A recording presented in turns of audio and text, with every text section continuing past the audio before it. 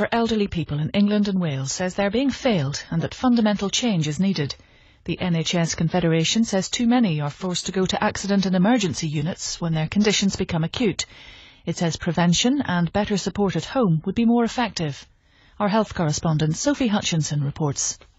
Today's report is critical of what it says is the enormous variation in the way older people are cared for across England and Wales, with elderly people in some areas 9 times more likely to be admitted to hospital as an emergency than in others.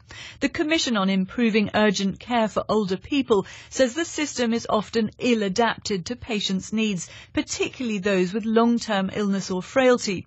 It says there should be a single point of contact for older patients and that services need to stop simply reacting to a crisis and start trying to avoid one. It says it's providing £5 billion of extra funding to the NHS to transform services. At the Australian Tennis Open, Britain's Joanna Konta has been beaten in straight sets in the semi-final.